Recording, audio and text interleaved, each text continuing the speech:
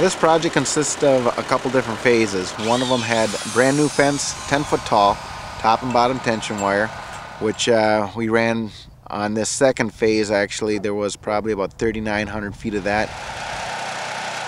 First phase of this project was actually reusing the existing fence and just adding a 2-foot topper to the top. So we added a 30-inch piece of fence to the top, which will increase that fence to a 2 foot higher, making it a total of 10 foot high. So with the tractor though, we actually have a scaffolding on top. We can use a 5-man crew.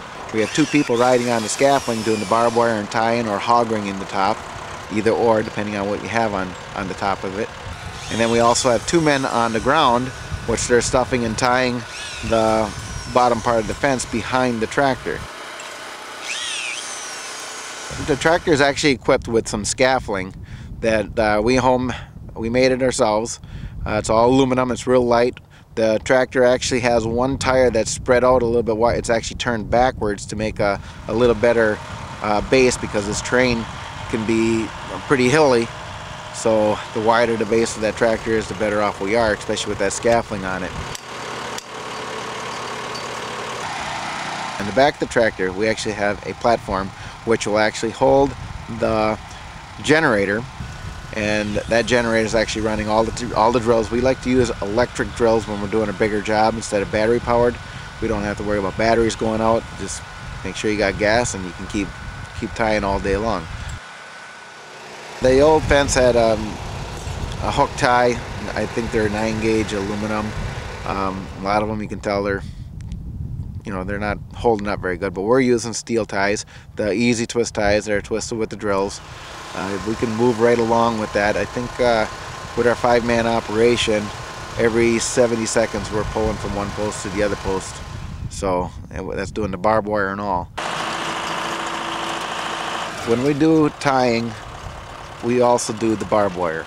The barbed wire is actually a free run for us. It doesn't cost us hardly anything to run the barbed wire when we're tying it at the same time, because you got to drive forward anyway, and you don't have to make another pass all the way around.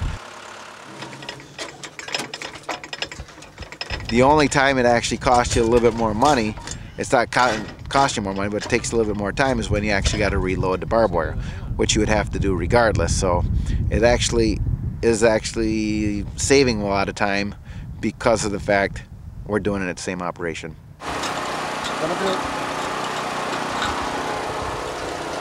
Good.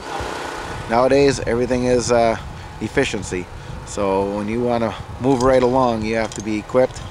You also have to have the manpower to do what we need to do and move right along from one post to the other to get these jobs done. Otherwise you won't make no money doing airports. Airports it's a large job, they're bid very tight, there's not much profit margin, and the people that do make money are the ones that can get the job done fast.